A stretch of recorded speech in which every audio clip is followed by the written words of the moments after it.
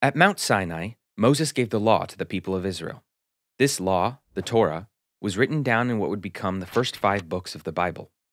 But according to traditional Judaism, Moses also gave a second set of laws, which were not written down, but were instead repeated orally, from generation to generation for over 1,500 years, until they were finally codified in the Mishnah of the Talmud.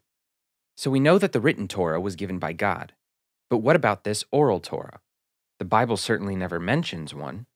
Could the Talmud actually have come from Moses? Well, what do the scriptures say?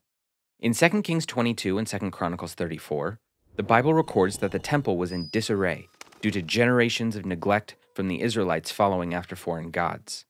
Eventually, a righteous king named Josiah ascended to the throne of Judah and ordered for the temple to be repaired.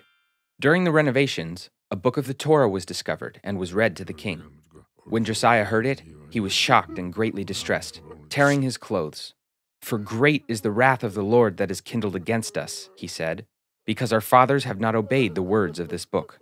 After hundreds of years of idolatry and rebellion, the Jews forgot and lost the Torah. The oral commands of the Talmud were meant to explain the written commands of the Torah. So if the people of Judah weren't even able to obey, remember, or preserve Moses' written commands, how could they have been able or willing to accurately preserve oral ones? How could they continuously retain an oral Torah, yet simultaneously forget the written Torah it relied upon? So, based on the biblical account, an oral Torah could not have survived, since even the written Torah had been lost. So wherever the Talmud came from, it didn't come from Moses. Shalom, everyone! Thanks so much for watching our most recent video. My name's Isaac Geoffrey, and I provided the voiceover. And I'm Josiah Geoffrey, and I animated it. We've both been working with our father Kevin for years, doing behind-the-scenes stuff like editing and design, helping to produce the biblically correct podcast, and even writing a few articles. But this is our first unique project that we're doing ourselves for Perfect Word. As we make more videos like the one you just watched, our vision for this ministry is to use my abilities in animation and our combined calling to teach, to share the truth of Scripture in a concise and interesting way. But more than that, our hope is that we can reach a younger audience, the people in our own generation. This generation is one of the most biblically illiterate generations in modern history, both inside and outside the body of Messiah.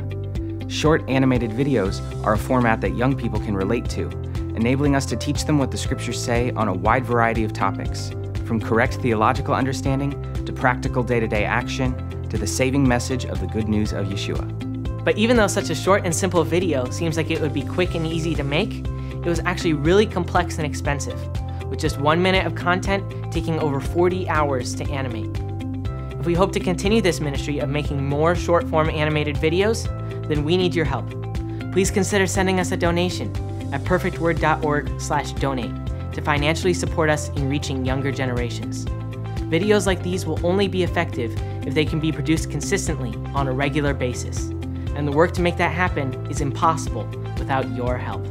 Thanks again for watching and for your support in our video animation ministry. Shalom.